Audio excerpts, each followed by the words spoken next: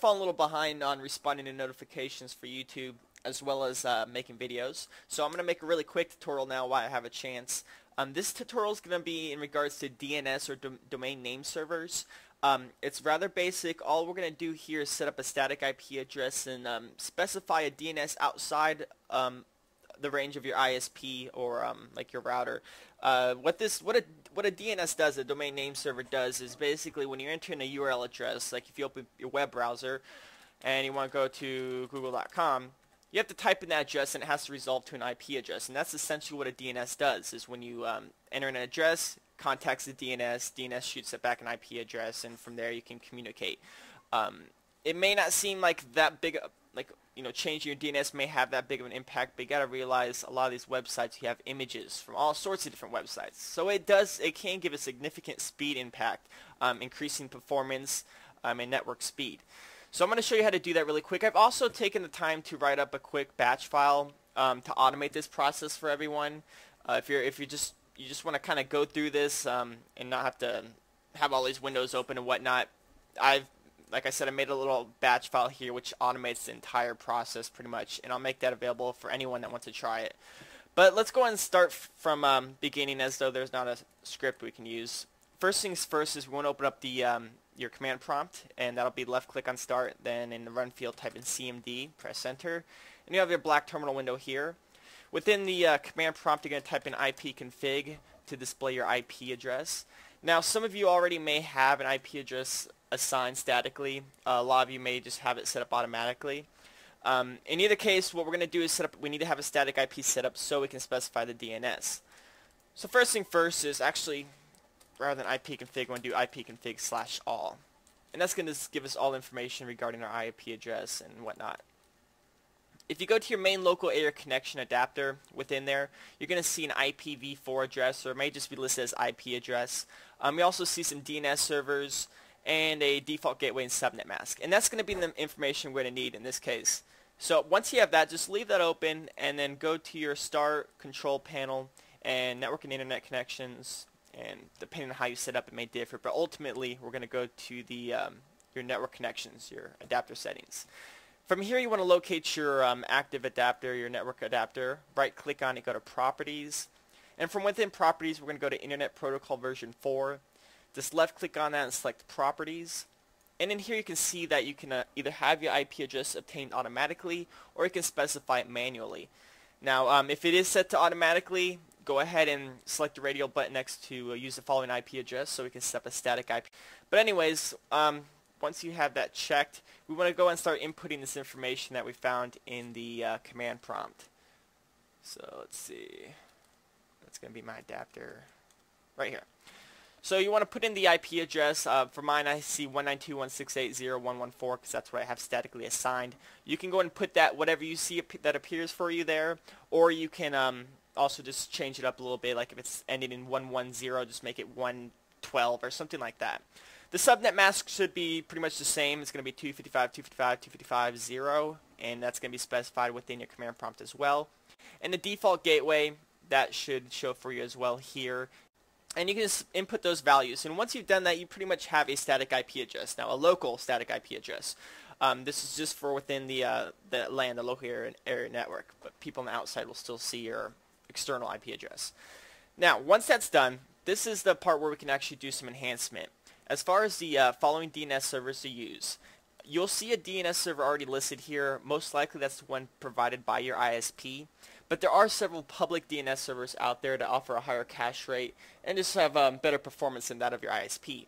The two main ones we're going to work with are either the Google DNS servers or the OpenDNS, I believe it is. I'll put all that information into the video description as well. Right now, I already have my DNS configured to that of the OpenDNS. So in here, you can just input this exact same IP address if you want to try OpenDNS. And that's going to be 208.67.222.222. And alternate, it's going to be pretty much the same except ending in zeros rather than 2 for the last 2 characters.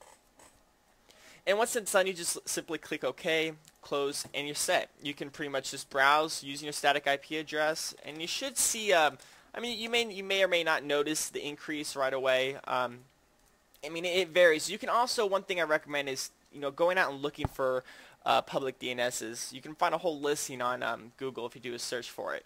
And just give them a try, because some do perform better than others. And that's another reason I made the script here. See, if we execute this batch, you'll see here we have a few basic settings that I've made. And I made this script just for this purpose, for you all to just test DNS.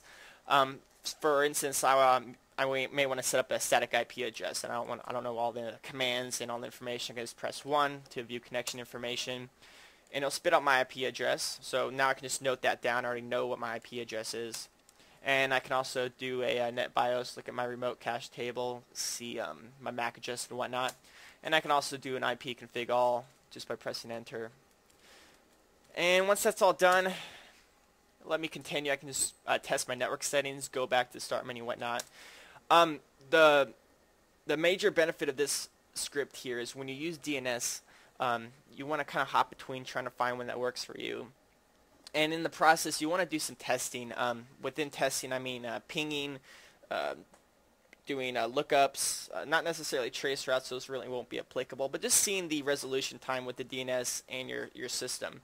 And right here in the tasks available, I have an option where you can configure your DNS. So if I were to go here, I could set my DNS to that of OpenDNS. So I'll just put in 208.67.222.222, hit enter, and yeah, I'll go ahead and set up an alternate DNS, and I'll set that to 208.67.220.220.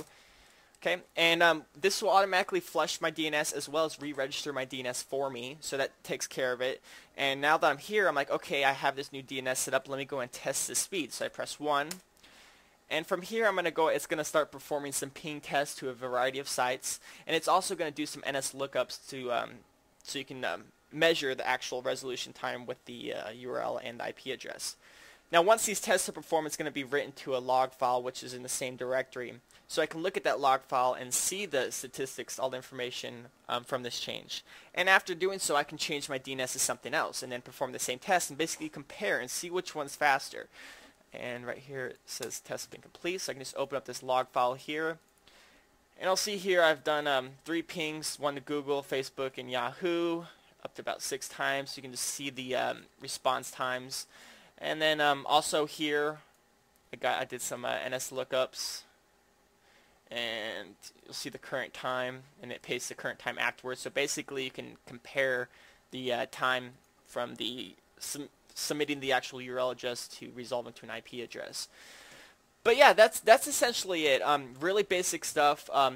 Like I said, a lot of people know about it, but then again, a lot of people don't.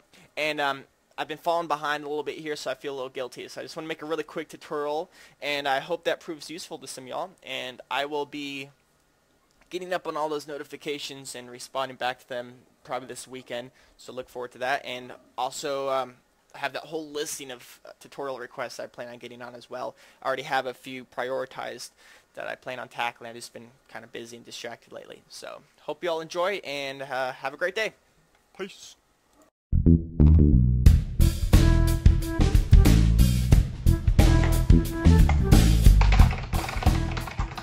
Mushroom Headbangers, subscribe or, well, die.